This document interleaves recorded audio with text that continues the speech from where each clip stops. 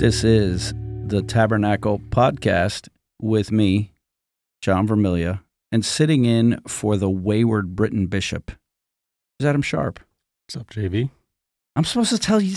Wait, come on, man. We got to do that again. Right. I'm supposed to say, what's up, Adam? No. Okay, what's up? What's up? I had nothing ready. Usually he's always like, what's up, John? And then I just come up with something. Try it again. Say it again. What's up, Adam? What's up, Adam? Not much. Not much. That was clean. See how simple that was? Yeah. That was super.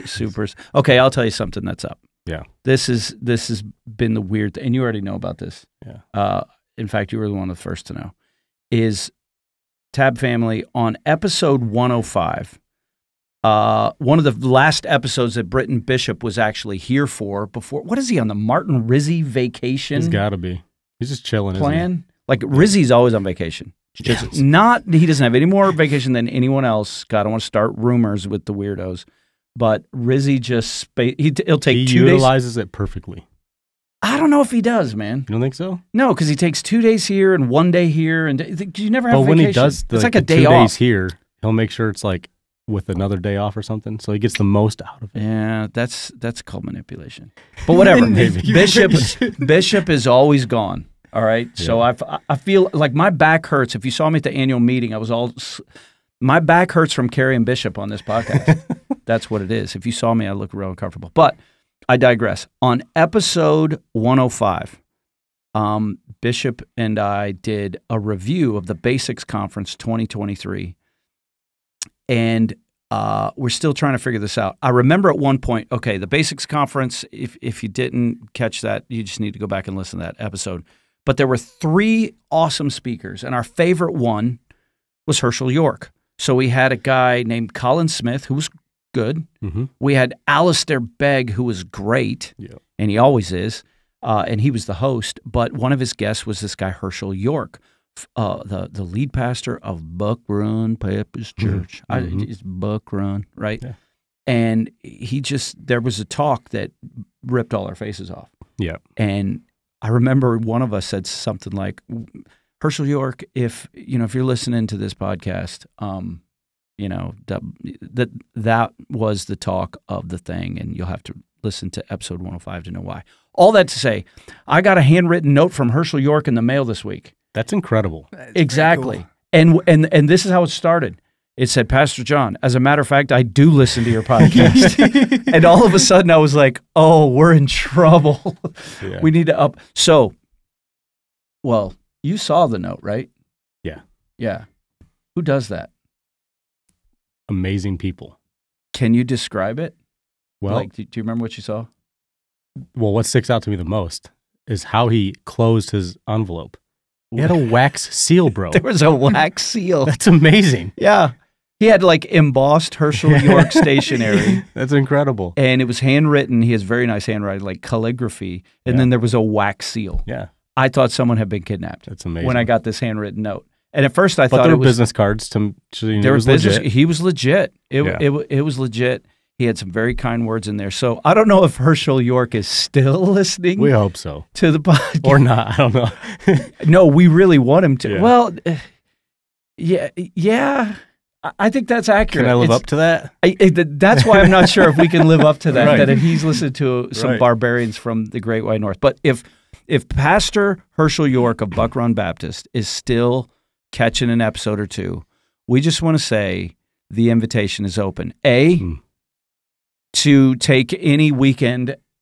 You can have our pulpit any weekend you want. I mean, is that fair to say? Yes. Like we're going into Titus this summer. You want to come to Northern Michigan, you can have any of the weekends.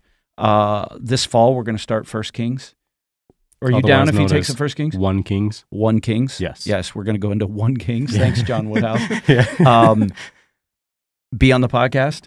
I don't know if he golfs. Yeah. I know he likes Southern fried food. We have this thing called Man Camp that we look for speakers for. Oh, that's the one. Everyone's been saying we would love him at our Man Camp. Yeah. So that invitation is only Your Majesty. I don't know. He's probably not Your Majesty. He's a Southern gentleman. Just So, anyways, pretty cool. Very cool. Yeah. I got to respond, and it can't be an email. No. And it can't be a text message. And you're gonna have to like melt down some of Avi's birthday candles. I'm gonna have to get some wax. Make some wax. Where do you even buy that stuff? I'm gonna have to get like a signet ring. I don't know, bro. With the Tabernacle logo. The tab one, It'll be epic. Yeah. All right, we're goofing around long enough. All right. I'm super excited because we do have an awesome guest. He's a guest. Well, it's his first time. So I don't know if it's accurate to call him a guest because he's on the team. He's joined the staff. Amen, you may have met him at the annual meeting. Pastor Isaac Riddle, who we've just hired to be our campus pastor at the new Cadillac campus. Woohoo. So, Isaac, welcome to the podcast, man. Thanks, brother. It is a joy to be here with you guys. Well, I don't know how long it's going to be a joy because we We'll like see. to point out the. Let's just start with tell us about that shirt. Dude, I don't know. I don't know You what missed it is. the black First of all, t-shirt yeah, the memo. memo was just Yeah. thrown out the window. Your hat's today. close, but it's still not right. You know, No, I like that hat, to be honest. listen, too. I bought one of these, like, I don't know. Is it a just, few like, super weeks ago, comfortable? and it was just cozy, Yeah. and it was festive, and I'm like, that's the thing for the summer. Yeah, We're just doing like it. the summer. It's all prep for Titus. gotcha. Yeah. Oh, yeah. Yeah, I'm just thinking of you. Well played. that's- It's all ministry. Yeah. So Yeah, Titus, you may not get that reference now, but Titus is our summer expository Did series. I just give something no, away? No, Oh, no, okay. no, no, no, no, no, not at all. just ruined the surprise. Actually, when this podcast drops, we'll probably be in our first episode dude. our first, That first week. episode, our first or second weekend of Yeah. Titus. Yeah. And we chose the island theme because Titus right. was written to a church on Crete, Mhm. or a pastor of a church on Crete, and that's an island in the Med. So well played, man. Thanks, that bro. was well played. Listen, and it's- as a Michigan guy, I assume you want to make the most of summertime That's what it is. because there's only like a couple weeks of it. Listen, it snows 9 months out of the year, so we got to get festive while we can. Yeah. Fest- I That's think you said summer festive. I've heard Christmas festive, but yeah, I Oh, like yeah. this. we're getting sunshine festive. That's what Right. it is. Well, need we it. met Isaac. We met you back, I want to say January. I think you're right. Yep. Probably on paper before that, but we had posted this job thing, and you were gracious enough to first come. Well, let's be honest. The hiring process at the Tab is weird. First, it's just come and hang out, Yep. and then we want to just see, can he hang? and then it's like, Did I okay, hang? Is yes, that- okay, yes, cool. yes, you Made it. did. So- Yes, We're you here. did. Yeah. Yes, you did. And then we did the second thing, which was more of a formal interview, and then that was a couple days process. And that time you came up with your wife and son. Yeah. But we're just excited to have you as part of the team. And what we wanted to do on this episode is let's just get to know Isaac. I love So it. if you're a listener and you're thinking about Cadillac, or you're already from Cadillac or Lake City, Tustin, Houghton Lake, Manton, all parts east of the Tabernacle Buckley campus, Yeah. and you're thinking about Cadillac, we just wanted you to have an episode, and for the rest of our Tab family, to get to know someone that's going to be a part of our leadership. And so thanks for being with us. Let's go all the way back to the beginning. Where are you from, man? Where are you born? Are you like an island man? Or are you I a am Michigan not man? an Yeah. island man. I'm a Michigan man. So I grew up in New Era, Michigan, which is Oceana County. That would be south of here, Yeah. about an hour and a half. Okay. Just Lived in the there. middle of the state? Is that kind Dude, of the, it's, I've never heard of it's New actually Era. Lakeshore. Oh, So do you okay. know like Silver Lake? Yeah. Right in the ballpark. Okay. You're 15 Gotcha. minutes away from there. So Gotcha. And it's called New Era, New Era. like the baseball cap. Like the baseball right? Isn't cap. there a New Era Yeah. baseball cap? Yeah. I was really Britton wears pumped those. to He does. walk into this church for the first time in Buckley because in New Era it's woods and cornfields. So it was like, all right, I can work. felt with at this. home. Yeah, You this felt is- at home? I know what this Yeah. feels like. Yeah. This is Wow. real good. So, Yeah. yeah, that's where I grew up. So were you born into a Christian family? I was sort of. Let's go there. There's a story, man. Can I just unwind all of it? The So, story. We want to hear about your journey. let me tell you my journey. All right.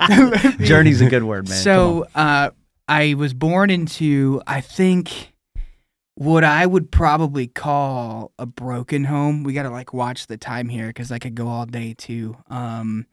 My mom is just a wonderful, one of the most compassionate, kind women that I've ever met. And as far as I can remember, has been a Christian and has always been faithful in preaching the gospel to me. I mean, literally since I can remember. But at the same time, I think if I had to put it to words, I came from, a family history of abuse, anger, and addiction. And as like a kid, you throw those words out there and you're like, I don't even know what that means. But as a kid, I remember what it felt like. And we can unpack this more in the future here in the next couple minutes. But I remember my mom, in the midst of just family trauma, my mom was so gracious to just continuously preach the gospel to me. And eventually it stuck. But just because of some past stuff and some things in my family, God was kind of a distant reality for me, and one that for the longest time, up until I was about a teenager, it was like, man, I don't know. I don't know if this is something that I'm really interested in. I don't know if this is something that I have a desire for based on my own experiences. But eventually, the Lord got a hold of my heart and used just a lot of past stuff for good. And that's kind of what catapulted me into ministry. So I say, born into a broken home that was Christian and became Christian. Does that make sense? Yeah. Yeah. Born into a broken home that was Christian, but you became Christian. Yep, that's real. I think that's probably the best way to say that. Do you have brothers, sisters? I do. I have 2 sisters, 2 brothers. Gotcha. Yeah. So we're a big old family. So as a kid, like what kind of things were you into? So all the sports. I love sports. I love music. And we had this, when I was in high school, we had a quad. And that was like my favorite thing to do in my downtime, which is just ride around. My parents were on like 15 acres. And so that was the thing, like just going out and chilling in the woods and being on the quad. I think that was probably one of my favorite things. So when was the first time, like, so you grew up going to church? I did, Yeah. When did it become really real for Isaac? Oh, man. I mean, more than just, so you're going to church, and I'm assuming, but you're also getting mixed messages at home because it wasn't 100% consistent. Yep. And I think, because I've heard your story before, that there was at some point where mom and dad split. There was, right. Yep. So when I was a young kid, there was a divorce, and that was, I think, part of what caused this seemingly broken relationship between me and the Lord. Because I had experienced some things in my relationship with my dad that were not great. Looking back on them, I'm like, that was a source of trauma, right? And so growing up, I had heard so much from my mom, how much God loves you and how much he wants to give you his grace and how much he wants to be your heavenly father. And I thought to myself, I don't really know how I feel about that because I've got some stuff that says that's not a good idea. Because of all this, middle school, high school, am like, whatever this God thing is, I want to do the opposite. So like, I was a punk, right? And like, we get to high school and I'm doing like typical punk things, right? Like sneaking out in the middle of the night and going doorbell ditching with your friends, just hanging out, doing things you're not supposed to. And I remember there was this pivotal moment. There's a story here so like I said, my parents were on 15 acres. And we got to ride around on the quad, right? And so the house kind of butts up to what is the New Era Canning Company, right? And that's just trails and woods and all these manufacturing plants. And my mom always said, hey, you can do whatever you want. You can ride wherever as long as it's on our property, right? Like you have to stay here. Kind of felt like Mufasa and Simba. Like you see that elephant graveyard. Yeah. Don't go there. Don't go there. Don't do that. That was the rule. And I'm in this season of being a punk, right? And I remember on this one day in particular, I'm riding the quad, and I'm like, I know I'm not supposed to go here. But I just feel the itch, right? Like I'm riding with my buddy, Tyler, actually, and we get to the property line, and then something terrible happens. We cross it, and we just go to town. And I'm probably like giving myself away. I hope nobody from New Era just like digs this up. No, They're gonna be like, this is the guy who did that. Well, Herschel York's listening. That's so. right, Herschel. I apologize, bro. Yeah. So we tear into this canning company's property, and guys, it's a mess, right? Like we're just doing terrible things. Donuts all over, just burning out holes into these trails, and we're throwing water and mud and rocks all over these manufacturing plants. And as we're having fun, my buddy and I look up. And when the dust kind of settles, we see this car like beelining for us. You ever like had that feeling in your heart like, I've been caught, and it just drops? Like in that moment, it dropped. And so we head for the house, right? And we run in and we fly by my mom, and she's like, what are you boys doing? And we don't even talk to her. We go down the stairs and we go to my bedroom and we shut the door. Maybe we're going to get away with this. It might be okay. And then like 3 or 4 minutes pass and we hear kind of a knock at the door. Maybe it's just a friend. Yeah, somebody, no, you're busted. Somebody coming to talk to my mom or something. I'm getting anxious right now because I have a guilty conscience about things in high school. Dude, and I'm sitting there like sweating, right? Yeah. And my mom, after some conversation, she walks downstairs and she looks at me and she's like, Isaac, you're going to have to deal with this one on your own. Like, you're going to have this conversation. So I walk up, my friend walks up with me, and my mom ditches. Like, she goes to a different room and lets us handle this. And in the middle of my living room is the Michigan State Police. And I'm like, how did they find us? Oh, yeah. What are they doing in New Era in the woods, right? But they found us. And I'll be honest with you guys, they were really gracious and really kind. And I was let off way too easy. Like, it was a stern talking to and then heading out. I'll tell you this, though. They did kind of keep their eyes on us after that because, like, for the next 5 years, if ever there was any, like, trouble in the town or doorbell ditching or whatever, even if it wasn't me, they were knocking on our door first. Just to check. Yeah, you were on their radar. So I shared that story to point out that was like a pinnacle point of a season where I was just like doing my own thing and living how I wanted to live. And after that encounter, something snapped. Like something changed. And I started to feel the weight maybe of some of my decisions. And other people started to speak into them. So shortly after this whole thing, at my church, there was a worship leader. And I don't know, she's probably my mom's age, and she's just a nurturer, and she had approached me one day, like after that whole quadding experience, and she said, Isaac, hey, I know you've got a thing for guitar. You're going to come join praise team, which is really funny, by the way, because, again, rocky relationship with the Lord at that point, and she's like, hey, we're just going to force you to worship We him. need a guitarist. Yeah, that's right. And so at that point, you knew how to play the guitar? I did at that point. So music was like one of the passions. So even though you're into quads and sports, yeah, you're music also at was a there music too. side. Yep, actually, it was a really big part, so I don't want to miss that. But she invited me to come play on praise team, and that was the next few months of my life. Thursday nights, I would go for a couple hours with her, and I would just talk about life and some of the things that I've been through, and then we'd go to praise team practice. And at the same time, so my lead pastor at the time, guy by the name of Mark Lohman, he's still in West Michigan, pastor, rock star, he approaches me, and he said, Isaac, you and I are going to spend some time together. And for the next year, we did one-on-one time every single week, where it was like, go out to lunch or just sit in his office and talk about the Bible or whatever.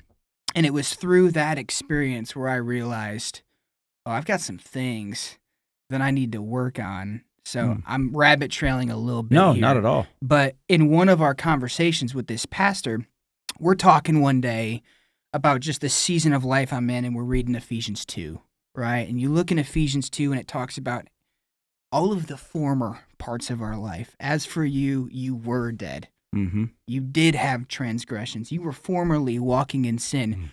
But, and you keep reading, and it says, God, because of his love, but God, amen, brother, has made you alive with Christ. And then you keep reading, and it says, you know, for by grace you've been saved. Now, when a Christian typically reads that verse, they get pumped, right? Like it's, the gospel is all over Ephesians 2. I remember sitting there with my pastor.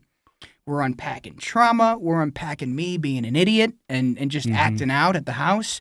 And I read this verse, and I got to be honest with you guys, was not excited. Like, I didn't see the hope of the gospel because I was caught up on one part. You look at the beginning of the verse, and it's, you were. Yeah. Formerly, you did do these things, and it was like light bulb moment. That's not past tense for me. I'm still doing it. I'm still doing it, man. I'm living like this right now. So it was in that conversation. It was through reading that passage where it was like, it all started to click. And I realized I am not taking the Lord seriously. I recognize what his love is. I recognize the need that I have for it. And it's time to surrender. Wow. To that. So, yeah, just a pivotal point Yeah. in that story. It literally was one day where it just clicked, and I thought to myself, oh, there's a better way. And so from that came some life change, and it's not like a flick of the switch. There were years where I continued to just battle with some of the things that were tied to my past and some of the ways that I coped with that. I had to figure out how to wrestle with God's grace and truly surrender. But I remember looking back on that and going, okay, that's when things changed. That's when I understood the Lord and wanted to serve him.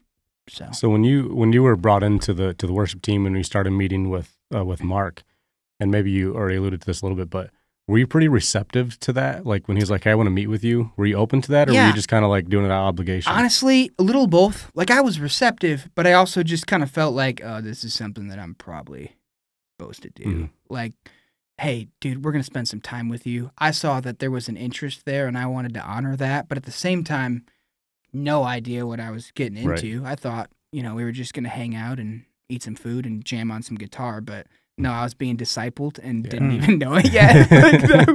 That's what was going on there. What was that praise team lady's name? Her name was Lori. Lori. So Lori and Mark, it sounds like God was conspiring. Oh, totally. Like the hound of heaven was on you. Oh, yeah. And here's some people that took an interest. And, there might have been other motives. Like they might have seen something and it's like, oh, this guy's got skills, or, we need to get a guitarist. I mean, they weren't asking you to lead it. They were just asking you to be in the band, but just being around it. And then this guy, but it sounds like this guy, Pastor Mark, I mean, he's a rock star. What a gift that was. Yeah. And, it was intentional. At first, it was like, okay, I get to just play on the praise team. I get to just talk to this pastor dude, and he just wants to hang out. And then we started unpacking some things, and I'm like, okay, I see what he's doing. He's pressing in. Well, at that time, you don't have a dad, right? No. And so here's a male figure in your life. Yeah, and guys, it's crazy, too, because that's... I mean, you have it. No disrespect to your biological dad. Yep. For all the thing, you still have a dad, but he's not present, is what I'm saying. So here's what happens. There's some stuff there. My dad had some troubles. Right? He did. He had some troubles, and it made its way into the household, and he went away for a little bit. And it was like that's what started all of this weird misconceptions about God, this desire for me to act out. And even still, as I look back, I'm like, the Lord was so in all of that. Because fast forward a couple years, my parents get a divorce, and my mom is remarried to what is probably the most gracious dude I've ever met. And it was like, I'm sitting here thinking to myself, I don't know how I feel about the Lord, just because this whole Heavenly Father thing, I've got weird earthly father things. But for somebody to step into the picture and say, here's biblical love, that changed the game for me. So you're saying that the stepdad, this is a Christian guy. Is a Christian guy. Yeah. A gracious one, like a godly guy. And I cannot say enough good things. I mean, gracious, godly. To this day, he's probably my biggest role model. But I'm sitting here in the midst of all of this stuff. And You're I'm triangulated like, at this point. Man, I don't love this, and I don't even know what the Heavenly Father's all about. And then God says, let me show you through this guy. And I'm like, thanks, Lord. How old were you when your mom remarried? I want to say 7 or 8 years old. Gotcha. So I was young. Yeah. Wow, that's cool. So, so you're a teenager when all this is like you're getting serious. When this is this is getting real. What made you decide first to go to Kuiper College? Yeah. And or the ministry? Like, how did that break down? Or that journey? John, bro, it's really funny because at that time, if somebody would have looked at me in the midst of just what I was dealing with in my own walk and said, hey, you're going to be a pastor.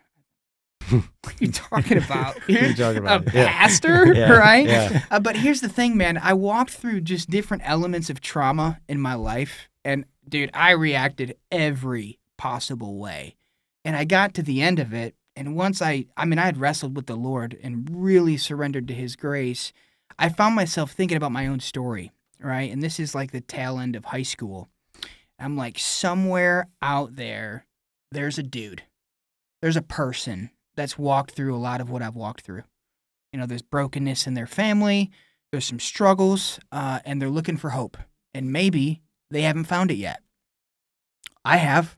Mm-hmm. And his name is Jesus. And I'd love to have a conversation with that person about Jesus. And so that was kind of the thing that was like, God used people in my story and in my hurts. And I thought, man, if I could be half of that to somebody else, that'd be a win. And so from there came Kuiper College and then Calvin Sem. And now I don't think I could do anything but be a pastor because it's what I know. Calvin Sem is seminary, Adam. I didn't know if you knew that. Thank you. Appreciate that. Yeah, I know you come from the military. You should know all those weird, all the abbreviations, all that stuff. Yeah.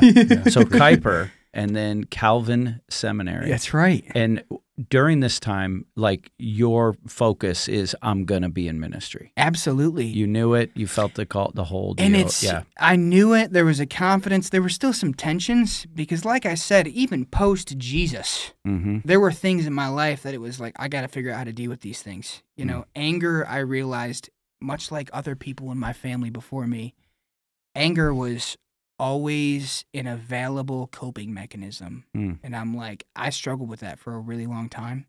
So I'm praying, God, take that away, take that away, take that away. And he did.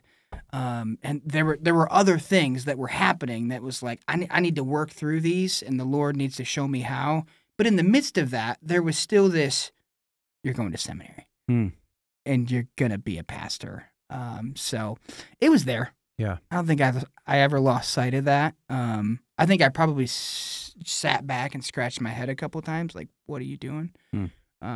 You're serving in the church for the rest of your life? Young Isaac would have been like, you are a psychopath. Right. Yeah, you didn't want any part of it. Yeah. I was the same way. Were you? Oh, yeah. I was a pastor's kid, and I was like, I'm not going to do this. Yeah. I mean, this is what I grew up around. I don't want to be a part of this. Yeah. And it wasn't until age 33 that I finally took a job in a local church, but it was part-time and it was only going to be for 2 years. Right. But this isn't about me. But I had a similar thing. It's like, what? Work in church? What are you talking about? You know? No, so I get that. But when did you actually start working within the church? Because if I remember correctly, even at Kuiper, or even when you were in college, you started working in a local church. Yep, that's true. So my freshman year of college, I started at this church called Ravenna Baptist Church. We're actually pre-tab. I spent the last 10 years.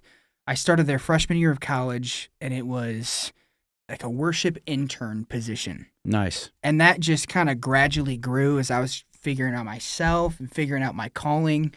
So worship intern thing happened, and I said, God, this is good. We can work with this. And then that became full-time, and I said, God, this is good right here. We're good with this. Fast forward a couple years, and then I took an associate pastor position there, also working with like young adults and young marrieds. And I said, God, this is good. Are you not hearing me right now? This is good. Right. And then from there, that role kind of transformed into a teaching pastor role. And again, I said, Lord, how many conversations have we had? But yeah, since college, I had been serving in some capacity in the church, in ministry. That's cool. Gotcha. So at some point, and this is where the podcast turns. You ready? Yeah. At some point in this journey, from broken home kid to on the ministry track, he's been to Calvin. He's at Ravenna Baptist Church. Ain't Buck Run, but it's close. Still, it's close. Yeah. At some point, you meet this girl named Megan. Oh yeah. Sorry. Yep. Megan. She'll call us out too. I should probably check my texts right now. We had the whole Megan. Megan. Yeah. You met Megan. Where'd you meet Megan at? Okay, so I met Megan at Kuiper College, and it's this cool thing. So I got to go back down memory lane a little bit. Go for it. I was at Kuiper, and at this point in time, Megan was not there. And I was there for a couple semesters and just walking through some things. Like I had some doubts. If not about my calling, but even the school and the culture and people, I'm like, is Kuiper a Christian? Yeah, they're a Christian college, right? They're a Christian. Okay. Well, they're a Reformed Christian college. Sorry, Michigan. I should know that. I'm not. It's okay. I've been here almost 20 years, but I'm still not native to all the. I only know Northwest Michigan. Yeah. That is just fine. So I'm there, and I decide in this season, okay, I'm going to take like a semester off. just to make sure, call it my own doubt, call it insecurity. It was just this season of, man, I really want to know what I'm doing here. And maybe some of it might have even been guilt. Like, as I looked back at my life, I'm like, man, am I ready for this? Am I prepared for the whole Bible college ministry thing? So I take a semester off. Then I go back to Kuiper. And when you go back, like you do, or when you go, when you enroll in school there, you do this welcome week thing, right? So new students show up, and it's like this week of orientation, and there's students already on campus that lead it. Well, while I was away, Megan ended up at Kuiper in a social work program, and when I came back, she was like the person that was heading up my core group at Welcome Week. Oh, wow. Yeah. So, and you're like, look, I've already been here and done that. Right, this is like my second cool. go around. Like, I know what I'm doing. All right. Who's this chick? Who's this right chick? here? Yeah. Day one, I look at her and I'm like, all right. Yeah. She's pretty nice. Like, this is why I pretty came cute. back. Yeah. The Lord knew what he was doing. Yeah. All right. So, like, week one, I meet Megan and we're just hanging out, chilling and just being friends, you know, wink, wink. I had plans, but like, we're hanging out. Yeah. Benji, take notes. Wink, wink. That's right. Yeah. So welcome week turns into a coffee date, turns into like a movie date, and then it's, hey, I really want to be your boyfriend, and it worked out by God's grace. She said, all right, I'll give it a try. There's also this thing at Kuiper. So it's a big circular campus. It's just one big loop. That's what we call it, the loop. And if couples or whoever is walking on the loop and you go through it 2 times, that the joke there at Reformed Bridal College is you're now married. So I like it. We did 2 that laps one day. in the loop. Yeah, dude. And it's a done deal. We did Game the 2 over. laps thing, and people were already calling it out. They're like, you know what that means, right? So, but the rest is 2 history, laps man. in I the mean, loop. we dated and Yeah. then we were engaged, and it was, here we go. So when did you get married? Did you get married before seminary or So, during or after? It was before.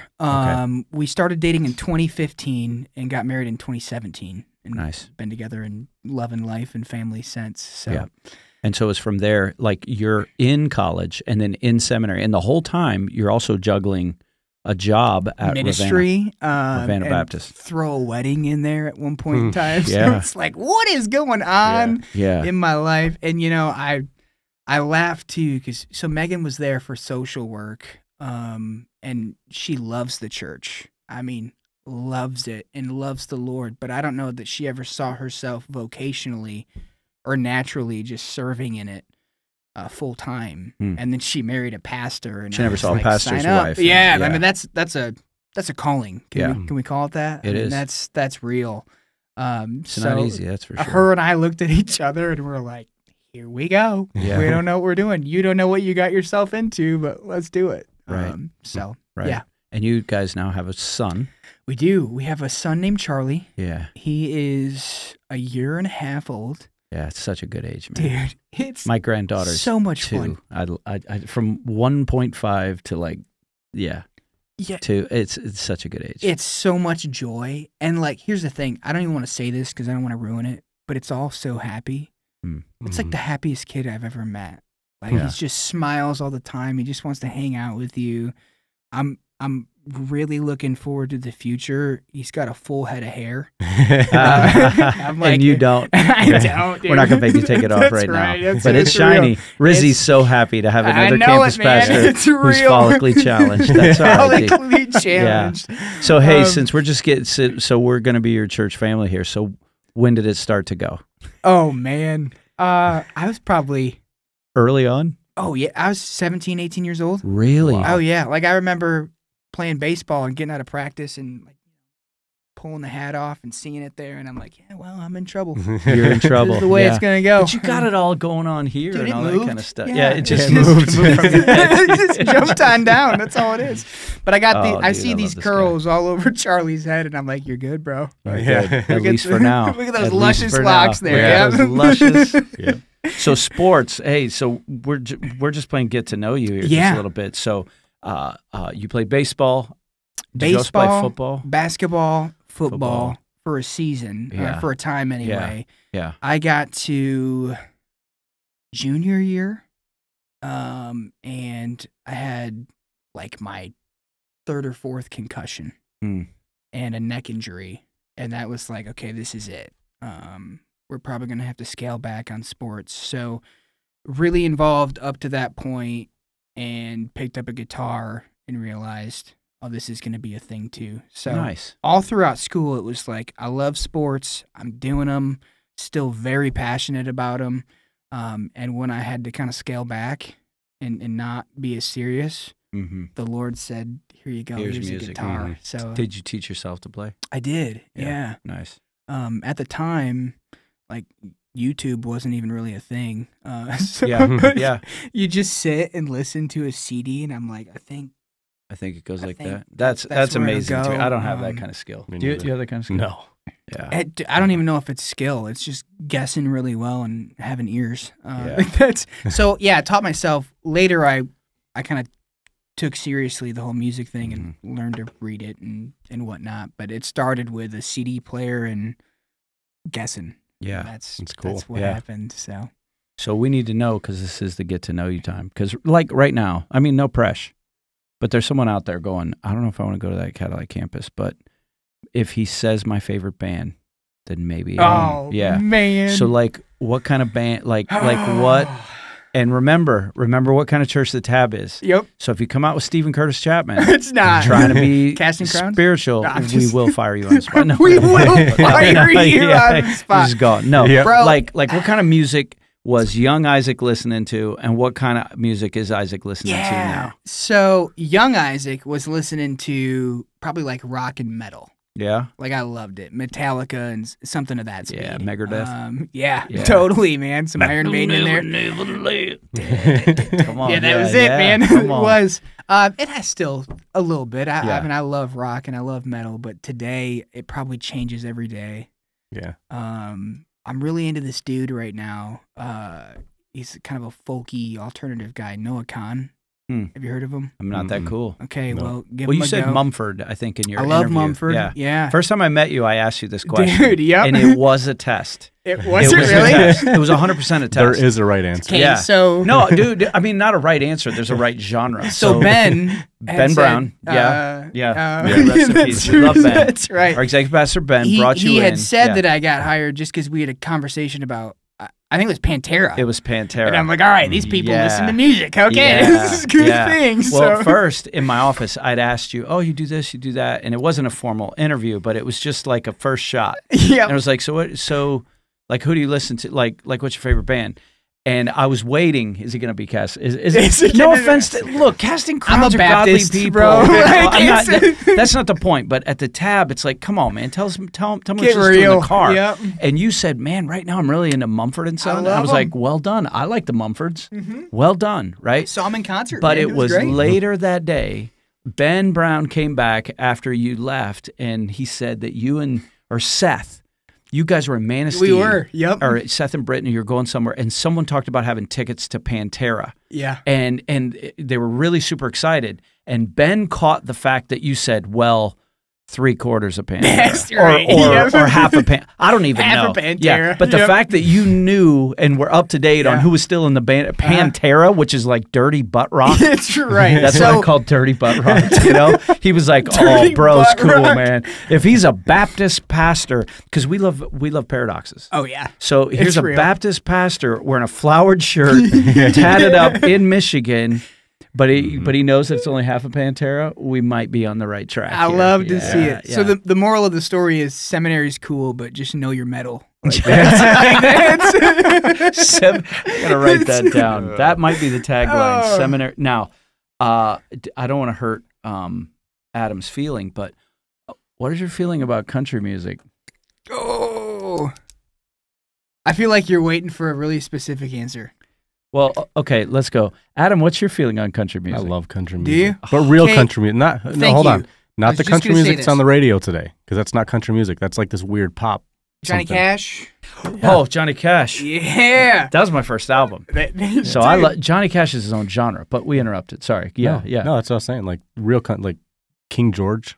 Oh, some George Strait, like yeah. real country Waylon music. Jennings up Like, in there. But what's this crap you're always playing that you're in the lobby when you're alone? It's like, what's he listening to? What do you mean? It's not George Strait or Cash, because What? I'd be with you. Craig Morgan. Okay. Oh, that's real country. Yeah, That's it is. good. He doesn't, dude. He's old. I wasn't in the Air Force, bro. He's old.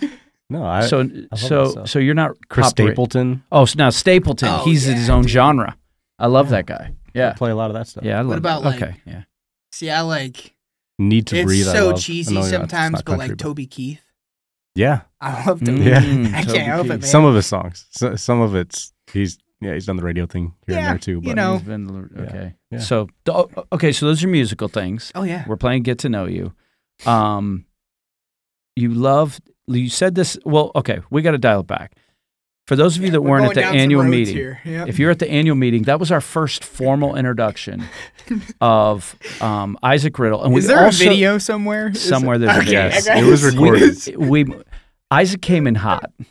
No, according to him, he kept it calm. I thought it was chill. All right. The rest of us were like, he came in hot. It was like, hey, here's our campus pastor for Cadillac. We had Ron Lamoran there too. Who's going to do some a lot of the admin operation stuff, Yep. whatever. He's our campus director.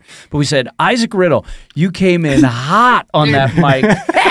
Literally. I won't do it in the mic right now. Oh, man. I jumped and I was behind you. Oh. I was like, yeah. Did you yeah. see me look at you for like Yes. a face of approval, too? Yes. I saw him look down a little bit, And I I'm kept like, don't talk to me, talk to them. I Turn know. around. What are you looking I at me know. for? But it was like, Judd, I'm doing this to you right now. I was trying to scale back. Okay, the dead giveaway though is like I was 30 seconds in Mm. and it got hot, and I felt Oh. this like Yeah. Sweat little already. bead of sweat Yeah. start to drip down. And Was I'm it like, was it nerves just a little bit? I don't know. I don't I think don't so. know. I think Yeah. I was just too pumped. Like that. There's a lot of lights up there, Dude, though. They get hot. I I was felt too it come pumped. down, and I'm I like, was too okay, pumped. maybe I'm not as chill as No. I was trying to be. But I'm you know, too pumped here. Hey John, I'm gonna step outside. I'm really too excited pumped. right Ron, now. you take over. That'd have been awesome. if Ron was calm. Oh, Ron. Well, yeah. It's because Isaac had all the energy. we Listen, needed. Yeah. it's gonna make for a great team. That's all right. Yes. because Yeah. No, he's it was the steady, and I'm just gonna shout at you. So. Hey. so at the annual meeting. You said golf, fishing, hunting. Is that Oh, yeah. is there an order to that, or is it just you just threw it all okay. out there? I guess it probably depends on the season. Right now, my favorite thing is golf. Yeah, because it's just summertime. we're playing it. When did you pick up golf? Like high school or You something? know, no, probably college. Yeah. In high school, it was one of those things that just weren't fun. I don't Yeah. know why, but I had parents that watched golf.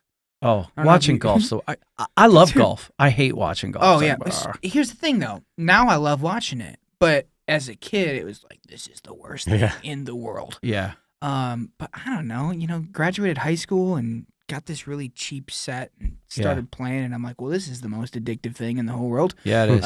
So It is. Also that's the And most people that frustrating. don't play don't Oh, yeah. understand how addictive it can be. dude. In a it's- good way. I mean, it's Oh, a yeah. it's a healthier addiction than others. But you hit It's- one shot and it's terrible, and you're like, this game is stupid. It's I a paid to do form- this. But then your next shot, you're like, I could probably be on the tour. Oh yeah, it gives you just enough to keep coming back, and Yeah. it's like a form of spiritual accountability too. Because the amount of times that I'm like, I want to break this club and say some things right now, and then I can't. Yeah. So I like it because it keeps me Yeah. keeps me just checked. I think It's also But- social. Yeah, I'm just like I golfed a lot. It was hard to golf a ton when our children were little Yep. because for me to golf, I've got to be in a great state of mind. Mm-hmm. And it wasn't the children's fault. Is I felt guilty for how long golf took. Mhm. And my wife's in a 5v1 zone defense, and I'm out Yep. here with my buddies. And so there was about 10 years where golf went away. But now that they're kind of self-contained, Oh, like yeah. me and my bro Jonesy, like we got the membership. I mean, we're getting back into it, Yep. and it's like, oh dang. And It's I love fun, the dude. manicured, like my yard in heaven will be like a fairway. I'm gonna have to agree with that one. Oh, Yeah. Dude, I it's love it's fresh fun. cut grass. It is. Yeah. I think so. Right now, Yeah, it's golf. It's first on the list. You know, when summer ends, it's probably hunting.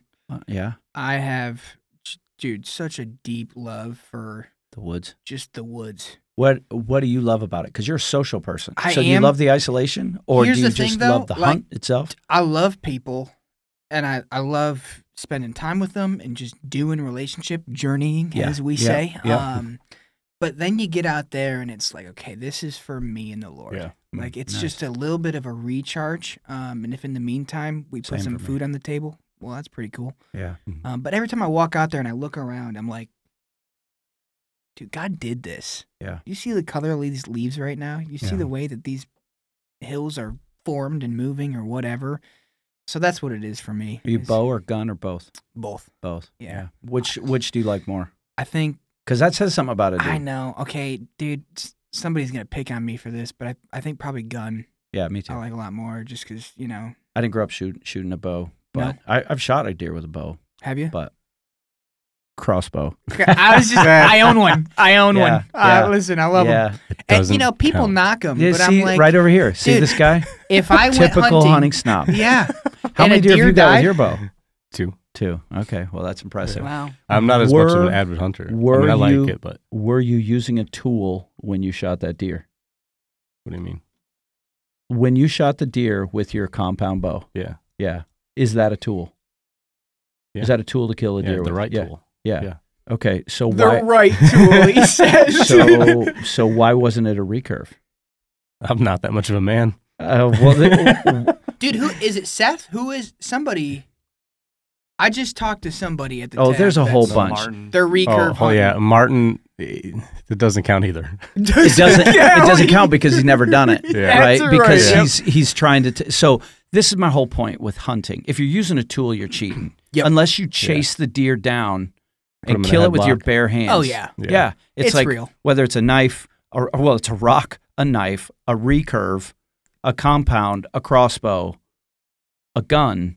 Yeah. It's all It's a tools, tool. man. Yep, You know, it's and real. My shoulder doesn't do the thing. And do what anymore. you enjoy. Yeah, and do what you Yeah. enjoy. Here's the Yeah. thing: if it gets you out there, Mm-hmm. Yeah, that's a win. yeah. So yeah, What's it's the high biggest on deer my you ever list. shot? Honestly, Or is that yet to be? Like, is that It's monster buck you're it's still probably waiting? yet to be. Okay. Like I shot, I want to say a fair-sized 7 Okay, point. nice. That's probably up there on the list. But I gotta be honest with you, I'm not much of a trophy hunter. You're not either. the trophy. You're just after the meat. Like Cool. if there's a big old doe that walks out, Mm-hmm. it's probably going in the freezer. That's the one. So Good for you. That's what it is. And so fishing, like what season are you fishing? Spring? Yeah, I think so. Yeah. And I like it a lot. It's what I like about fishing is it's a lot more social. Hmm. You can go out there with somebody and have conversation and also Mhm. be on the water. I'm a water fanatic. I love it. If we're just fishing or in a boat or whatever, that's another one of those things that I look at and I'm like, dude, God did this. Yeah. Mhm. That's so cool to me. But it's also the one that I think I'm not gonna do fishing justice here, but it's the one that I get bored of the quickest. Oh, okay.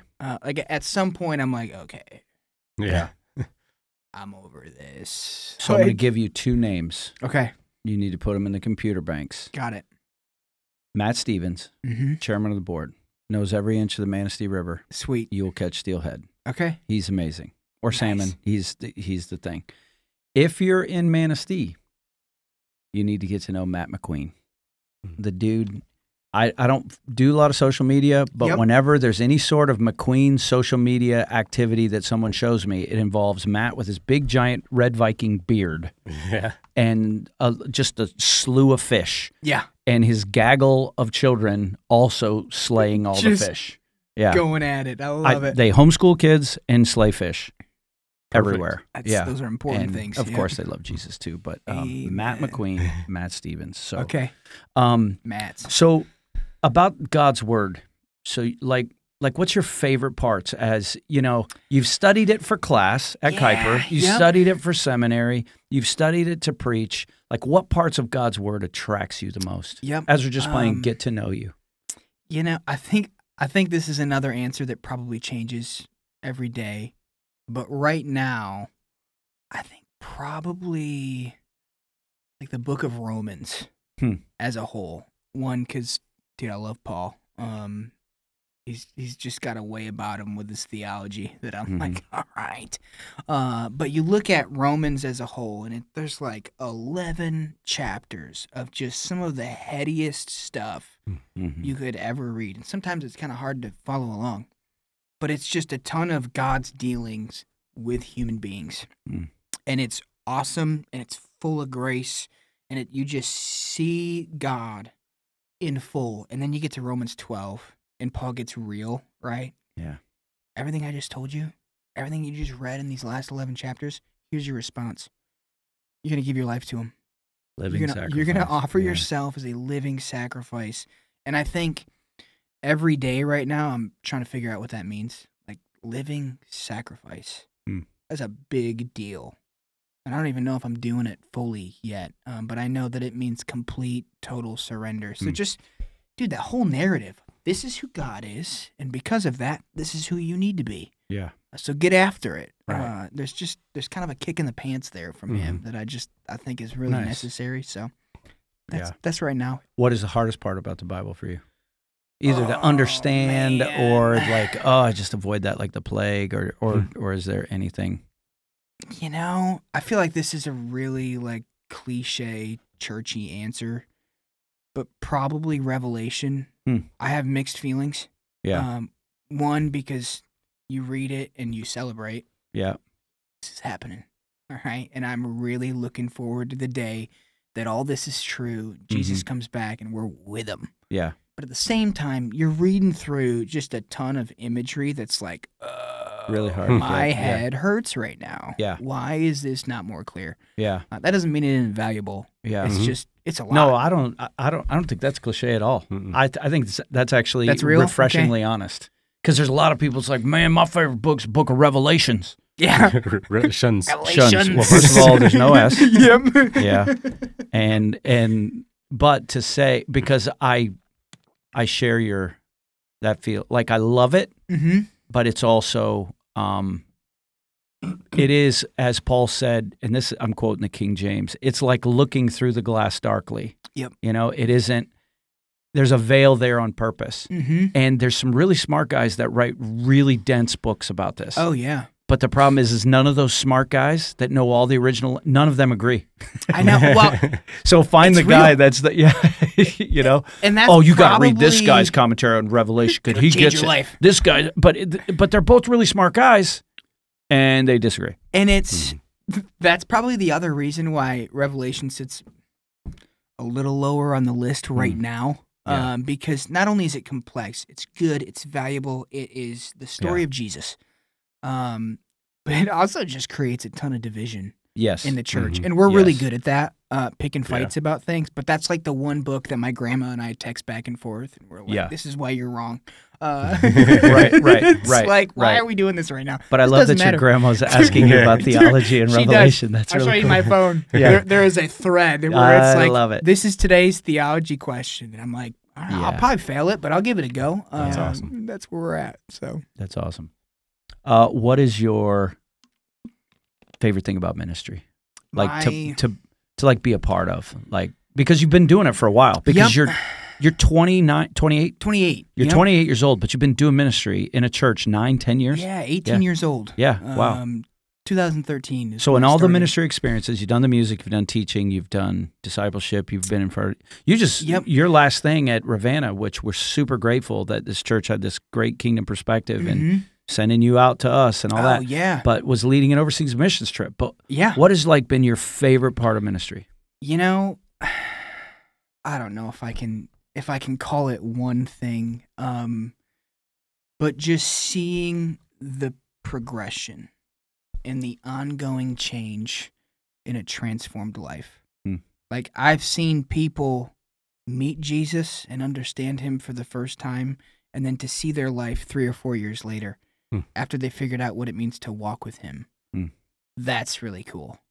So just that discipleship journey, getting to walk alongside people as we figure out what it means to make sense of faith, that to me is my favorite part. Just watching people fall in love with Jesus, and that takes different shapes throughout their walk, throughout their faith journey. So, you got a question over there? because I just got a list, and you know Dude, me, I'll bring just 'em. keep. I going. do, but I might be skipping ahead a little bit. But how did you know when it like this whole tab thing? Yeah. Like after you come to interview and you That meet was a my bunch next of question. nice. Yeah. So- You meet a bunch of crazies, and you and your wife are talking about like how did you know like this is the next step for us? Like why Okay, us? so here's the thing. I don't know if the feeling was mutual. This could be embarrassing. But we got connected and we were having conversation, right? And I should point out, I was perfectly happy and just loving the season of ministry before the tab. Nope, you said that. You said that in your interview. Did I? Yeah, Okay, yeah. so that was a reality for me. But at the same time, there had been a couple years where I was just sitting here feeling this stirring and maybe this pushing from the Spirit. And after Megan and I talked, we found out for a few months we had some unity in that. Didn't even know it. So the tab and I, we get together and we're having conversations. And I think it was like a visit, candidating weekend. Do we use that word anymore? I don't know. It was an Isaac visit. It was. Yeah. I hanging visited out. the tab. Came in hot. That's right. Came in. He did. Hopefully not as hot as Hey, the annual guys! meeting. that's Came into the real. office We're all and like yelled. I'm like, Northwest "What's going on?" Michigan sad. Yeah, It's you're like, been gray. what are you Why are you doing? yelling at It's me? January. It's a He's blizzard. festive. What are you festive about? Oh, no, sorry. Yeah. So- yeah. It's that weekend, right? Where we're just doing a ton of get to know you time, and I think that was the one. Like we were up. Megan was up here too. Mhm. Yeah, that was the formal interview weekend. Yep. So we had some conversation, and then I think it was a Saturday service where we just attended here in Buckley. Mm-hmm. And we went to church and worshiped with you guys, and we had some conversations in the lobby, and we're just talking with people. And we got in the car. We both looked at each other. Like we hadn't had super official conversations yet up to this point. I mean, really getting down to it. But after that worship service, Megan and I looked at each other, and we both said, "What is happening in that church? What's going on?" Because you can just see it. And I say that to affirm the tab, but also to acknowledge that God's doing some really cool things. We literally said, what is happening in this place? It is just vibrant. It's real. You see life change. And we both just kind of nodded like, yeah. To fit. If the Lord is in this Yeah. and you guys make a phone call, we're going to do it. Yeah. It was just, and you know, that you've been through changes and seasons in life. Mhm. There's still tension with that. And there's still hurt of having to close one chapter and move to Yeah. another. It's real, and I Yeah. felt that. Even in the midst of that, though, it was like, this is really cool. Yeah. And the Lord's given some awesome peace. So I probably just give you 5 answers, but No, that's great. that car ride right after that Saturday service was like, Yeah. this is it. Because didn't you have to drive all the way home? I think Because I you did. had Ravenna Baptist Church duties that I that think next day. I did. Yeah, Yeah. the very next Yeah. day. Because it was a couple. I can't. It was a while later. Like we were. Well, we try to do this with all of our hires. Is we try to make our hellos long, try to make our goodbyes short. Yep. And that's just kind of like a cliche, whatever. And most of our hires are from within. And so we'd made this long. Yeah. And so there was a time like we prayed about it. We took a long time getting to know you. We called references. We called in. Like we knew we liked you a lot. And so just without giving up the whole process, I remember when you and I met, you know, I said, hey, man, let's meet in Grand Rapids. Oh, yep. I'm going to be bringing you an offer. And you, dude, it was... So, what was the name of that restaurant that we met at? The Beltline Bar. It was Yeah. the Belt. No. It was a Mexican place. Yeah, I but think it's called the that's- Beltline Bar. It It's like is, a yep. it's like a Tex-Mex place. Yep. That's what it was. Not Mexican. It's- Okay. So you said, hey, the Beltline Bar's got some great food. I'd never been there. I would never even stop in this place because I think I'm in Grand Rapids. I'm gonna get shot. Some of the best food I've ever had. Oh, I don't know it's good. what it was, Dude, I'm but we telling would you. just. But you told me that story. Uh-huh. That when you got in the car, that your wife was like, "Yeah, And I think you said something like Megan doesn't get fired up about things. She's not easily excitable about stuff. She's the careful one. She's the careful one. Yep. She's strategic. And, and planning and thinking. And to see that look of. But you said you guys were just united. She was like, "Oh, I could be a part of these people." It was real and it was quick. Not to say that we acted on anything prematurely, but just encouraging to early on in that process to see in my wife. Yeah. Oh, this is good.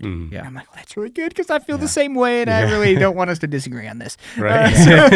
No, that's awesome. Yeah. No, it was real. And the cool thing is through just for our Tab family, like you made your exit at Ravenna very gracious. They were very gracious. So gracious. We were even talking about moving, and I was like, "Hey, man, do you need some help with moving?" And I remember coming back to our leadership team and said, "Yeah." We were like, "Hey, can we help you?" Because you had to pack up all your stuff because you were living in a parsonage down there. That's right. And then you bought a house in Cadillac, and your guys were moving there. And I'm like, "Hey, can the Tab come and help you?"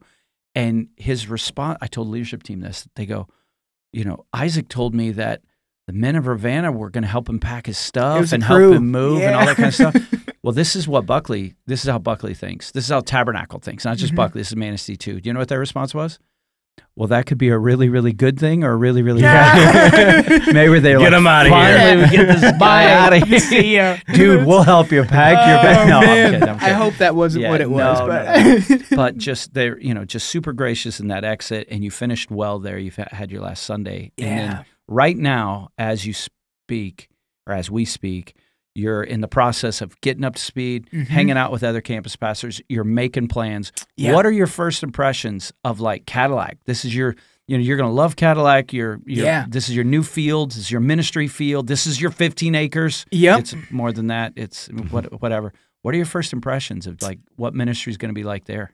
My first impression, and this is not a cliche cop out. It's just let's go.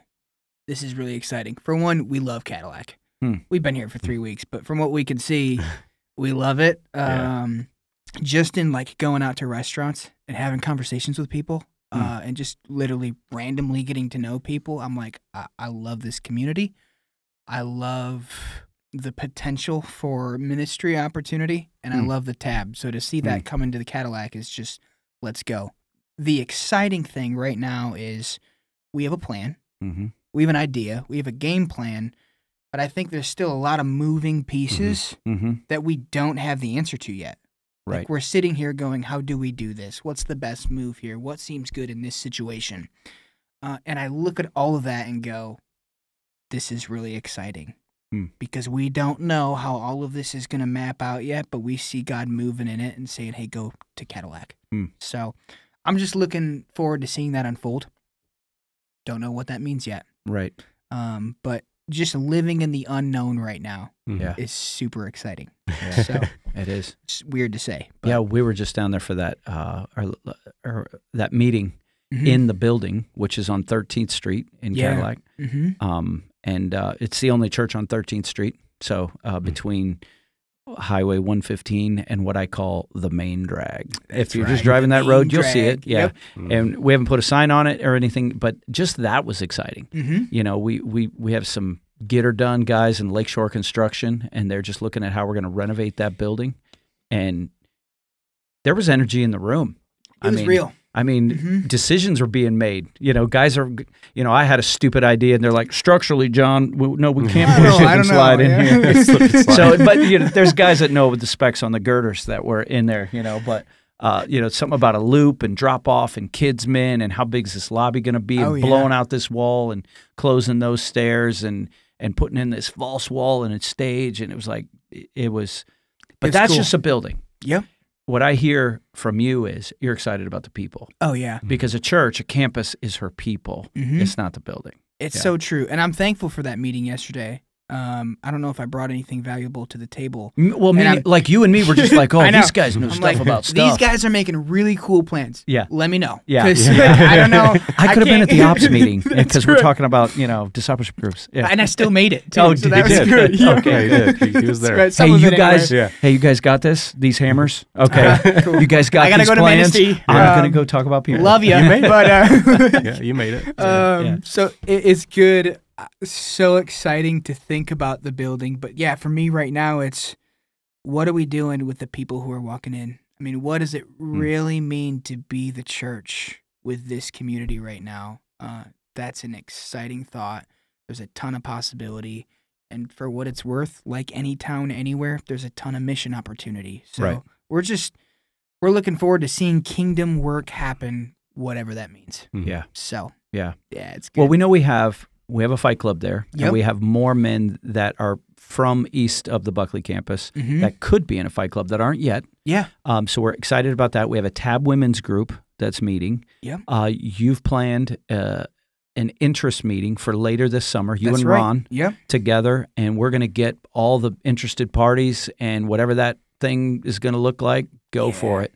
What I'm interested in, and we've never really had to do this before, to a certain extent we did in Manistee, but students, there's a lot of students that we know are not connected. So we have something for men, we have something for women, but they're students. And one of the interesting things that Ron said, because he and his wife Carrie they've attended this church, I think, a decade. I mean, all the way back to when we were just one building here. We didn't have two campuses. We hadn't even built T2 yet. And one of the things that Ron shared in his interview was they'd chosen this as their church, but it also meant that their teenage kids could really not be involved with Foundry. I mean, it just wasn't going to work with school and sports because that's a 35, 45 minute for them a drive. And so now I'm thinking, wow, student ministry is the tail that wags the dog of any church. And so real quick, we're going to need something there. And I'm not asking you to answer that right now, but it's like, what does that look like? You know, there's a lot of conversation pertaining to that No conversation. doubt. Right there. No doubt. Because they have a massive high school. It's a big town. They do. It's bigger than Buckley and Manistee both. Yeah. So here we're planting a campus in something that's Manistee is more than 10 times the size of Buckley. Yeah. And I believe Cadillac's twice the size of Manistee. I think so. Probably. So you got a plan for that, Mr. We've been talking. Yeah, we'll make it We've been throwing some ideas around. That was one thing I was going to say is I'm really excited. Just conversations that I've had with you, being a youth guy, obviously, is that was one of the first conversations you were having is about youth. How do we get youth there? How do we get them involved? Yeah, it's a necessary ministry there. I think that's awesome, man. I'm pumped. That's cool, bro. It's gonna be good. It's gonna be good. I just wish you were more excited about things. Yeah, seriously. Can you bring some energy though, Maybe especially if you're gonna do youth? I mean, bring some energy. And so you're saying if I bring that same tone from annual meeting to a youth group conversation, bring it up a little bit. Right? Yeah. Okay, bring it up up a little bit. Just do it, dude. Just turn it up. This is Isaac. This is Isaac Riddle coming in hot. I love it. Bro, did we miss anything? I don't know. Are there any outstanding, this is like, we got you under the hot lamps. This is interrogation. Where were you tonight? Where were you tonight? Yeah.